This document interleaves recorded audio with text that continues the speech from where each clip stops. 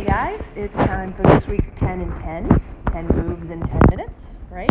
And I've been so excited about the comments that people have been making, specifically the ones that say, I woke up, I didn't feel great, my back hurt, I was stiff, so I decided to do a 10 and 10, and I felt amazing. So I've been hearing that from people online who live far away. I've been hearing that from people who come in the door, and that just makes me super happy. So today is going to be a little bit of a low-key 10 and 10. We're going to be down on the floor.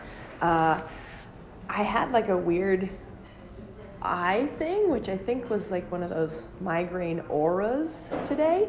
And you know, as luck would have it, there are two neurologists here working out, so they helped me figure it out, and I'm feeling much better now. So this is going to be an on ground, a little bit of a low key, using body weight, thinking about posture, how all these things flow together. So here we go. I'm going to start my timer. And the first one that we're going to do, actually, just so you know, I'm sitting on a pad like this, so you might want to just throw a pillow down on the floor. I think it's more comfortable if you're sitting on something. If you're okay with your legs crossed, great. If you'd rather have them out like this or maybe straight out, it really doesn't matter. Whatever's comfortable for you. But we're going to start by just really sinking down. I'm kind of rocking back onto my my sacrum, that sort of bone that runs like this along the bottom of your spine. So I'm just rocking back on that.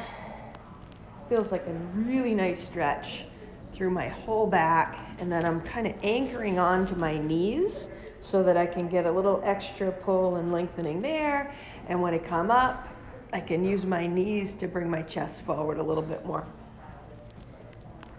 And if we can coordinate with our breath too. You can exhale on the roll back, inhale on the way up.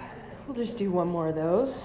Exhale here, inhale here. All right. I've got some amazing friends, particularly one I'm thinking of, Fabian in Germany, and he does a lot of on-ground stuff. He actually was a vet, and he does a lot of animal kind of movements. So I'm gonna sit like this so you can see what I'm doing. We're gonna cross a foot over, put your hand on the floor, and then just raise your hips up. We're gonna do each side one at a time. So I'm just crossing over, raising up.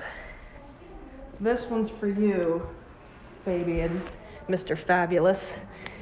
Okay, so it really feels good, actually, to kind of roll around like this, push up, and it's a move that has been on my mind lately because a good friend of mine fell at home and he wasn't able to get back up. So we all want to make sure that we can get up if we fall. So these kind of things, if we practice them, you get a workout. You almost like kind of massaging yourself a little bit too while you do it, but you also stay mobile, which is huge. So if I just turn around, face the other way, I'm crossing my left foot over now and raising up. We got about 20 more seconds of that.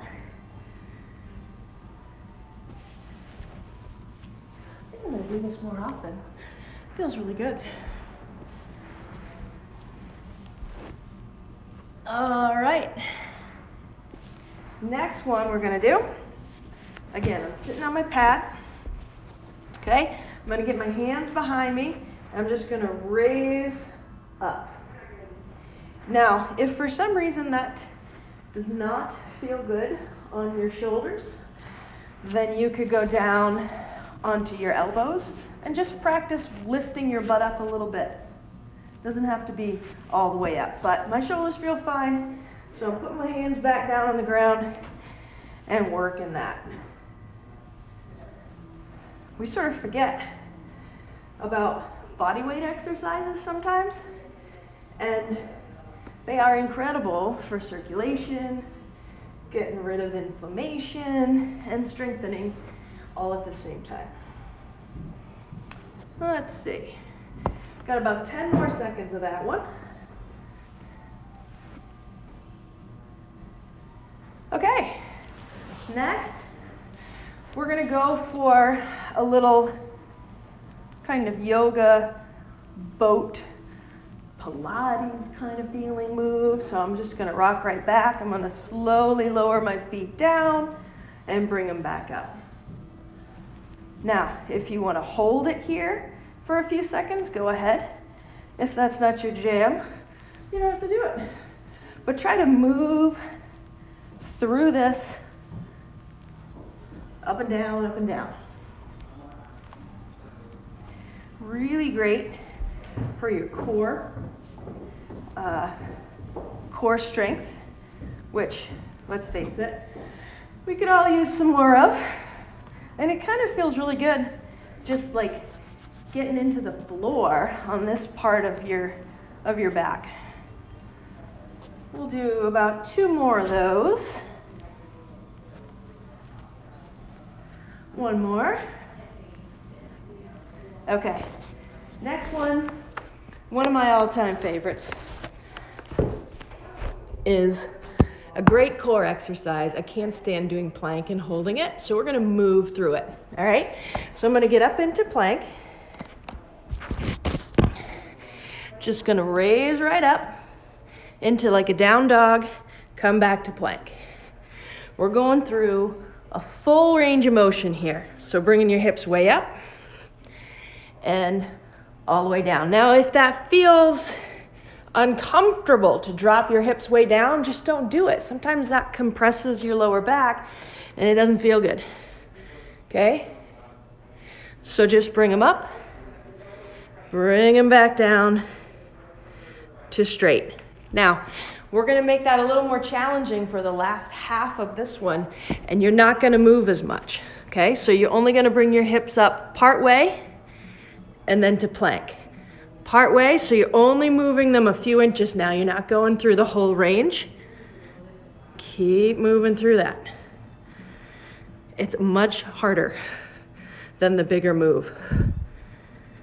Just a few inches up, back to plank. Few inches up, back to plank. You should be working pretty hard by now. Okay, gonna do 1 more.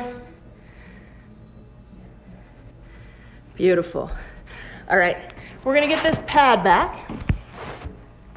I'm gonna go ahead and put my knee on it, and I'm gonna bring my other foot kind of wide like this. Then I'm just gonna reach across and come back up. Make this a little bit bigger. Reach across, really getting into that lunge right here, okay? If you want to come back like that on the way back, go ahead. Reach, open up. Reach, open up. Now, this hip right here, keep going by the way, this hip right here is controlling the motion, okay? Only go far as you can go there. If you start to feel your lower back arch, too far, okay? Go as far as that hip will go. That reach is gonna help protect your back a little bit. Here, and open.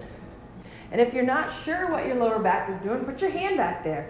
If that space kind of closes up on you, you know that your back is arching and your hips have done what they're gonna do for you on this one, okay?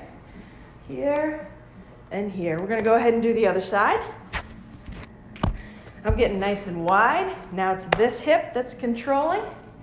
Reach out there, come back and open. Reach right out, come back and open. This is a really great one to kind of take your lower leg out of the game and really get into your hips, your spine, and your core, which is, of course, the foundation for everything. Here we go. We'll do 3 more on this side. Nice.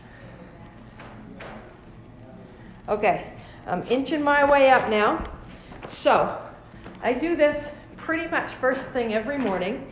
Don't feel bad if you can't get all the way down. I'm gonna go into a really deep kind of squat.